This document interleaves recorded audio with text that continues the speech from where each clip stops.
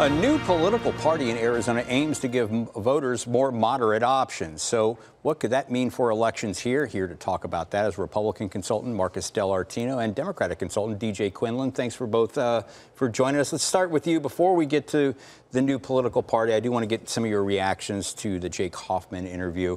He has emerged as one of the leaders of the conservatives down at the Capitol, the Freedom Caucus. Want to get your thoughts on that. I know you've got some strong thoughts on his proposal to chop up Maricopa County into 4 pieces. As a longtime Republican, you were concerned about some property tax increases. No, I was not. You know, Dennis, the vast majority of business organizations in Arizona oppose that measure, but it's largely because it's going to result in one of the largest tax increases.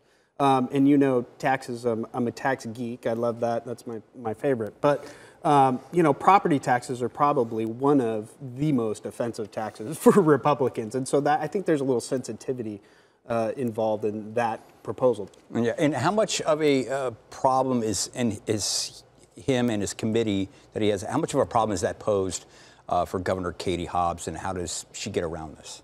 Well, I mean, Hoffman's definitely an obstructionist. I mean, he makes that very clear in everything he says related to Katie Hobbs and related to, you know, the process of confirmation.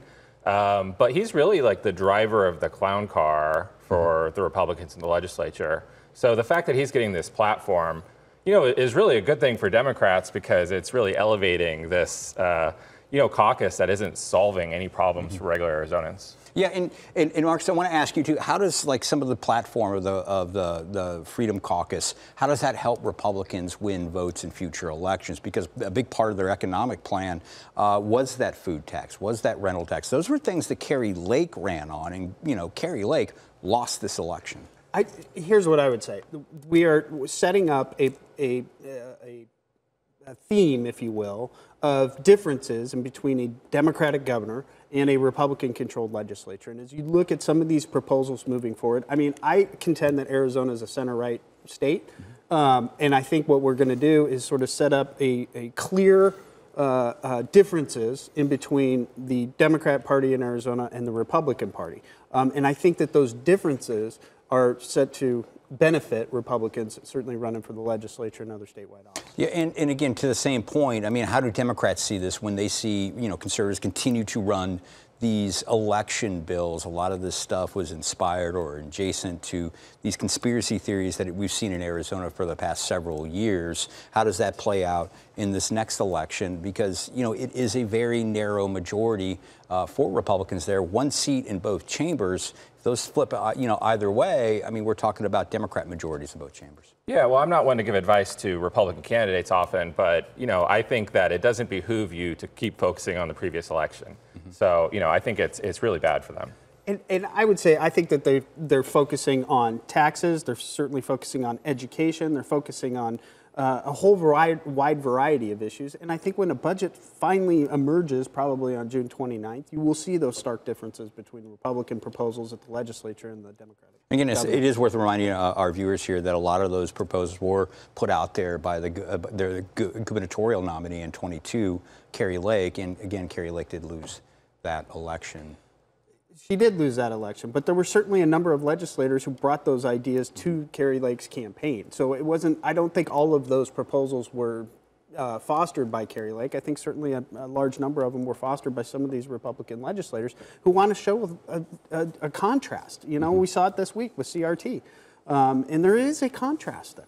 Yeah, definitely. There's a lot of different priorities between the governor and this Republican legislature. But since we're talking about elections, let's move on. Let's talk about the new party in Arizona, the No Labels Party.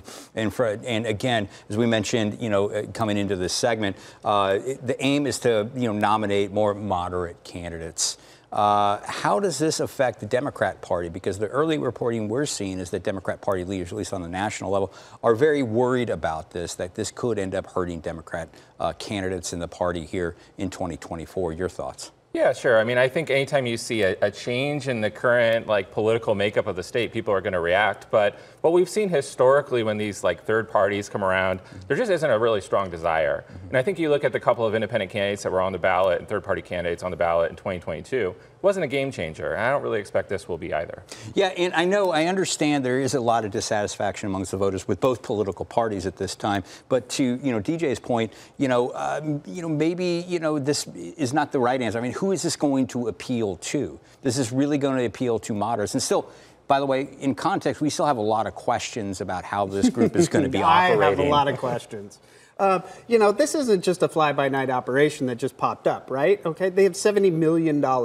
You don't just, ask somebody for a check for $70 million. Something more is going on here. They're playing in Arizona. They're playing in Colorado. If you look at some of the states they're playing in, it maps out sort of nicely to a presidential campaign. I think that as the weeks go on and more questions are answered, we're going to find that there's more to do with this organization than we initially thought. My other question has to do with Kyrsten Sinema. And the question is it easier for her to qualify under this party as the amount of signatures to get on the ballot rather than as an independent in Arizona? Because the bar is pretty high as an independent. Do I think she can do it? Sure. But is it a lot easier to fall under this party? It very well may be. All right, and we got about a minute left here. I do want to get to this. Governor issued her, I believe it was her 16th veto of the session already. And this had to deal with the bill that would have banned so-called critical race theory. It is not being taught in Arizona schools right now. In fact, the bill's sponsor, J.D. Mesnard, even admitted that he is not aware of any CRT being taught in any schools in his district out in the East Valley. Just give us your thoughts. I mean, this was no surprise to anybody that the governor's going to do this. Yeah, I think the governor spent about 1 second deciding what to do with this because it just doesn't affect people's everyday lives. It's not being taught in Arizona. It's not solving any challenges for Arizona voters. So this was an easy one. Yeah, and why are Republicans wasting their time trying to pass this stuff and send it to the governor? She's been very clear about she ain't signing this kind of stuff. She has been clear, but one, it sets up the contrast, which we just talked about. But two,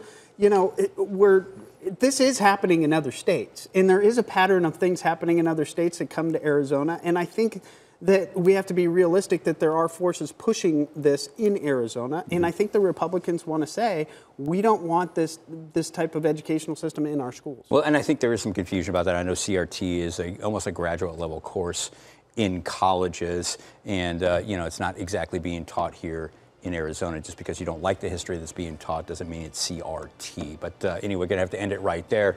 That is all the time we have today, but be sure to join us next week for more politics.